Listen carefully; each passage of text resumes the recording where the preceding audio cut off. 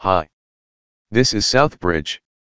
Today I will show you how to save a command prompt's output into a text file. Let us run our command prompt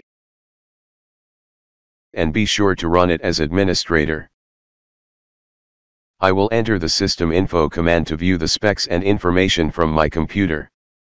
But you can use any command of your liking.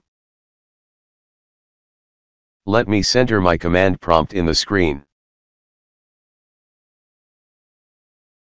So this is the result of the system info command. But it did not save into a file by default.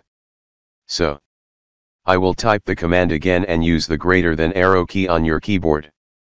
You could type it once or twice. Then enter the location and the name of your text file.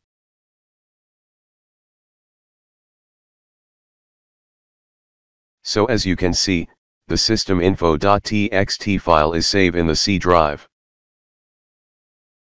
Let's open it using Notepad.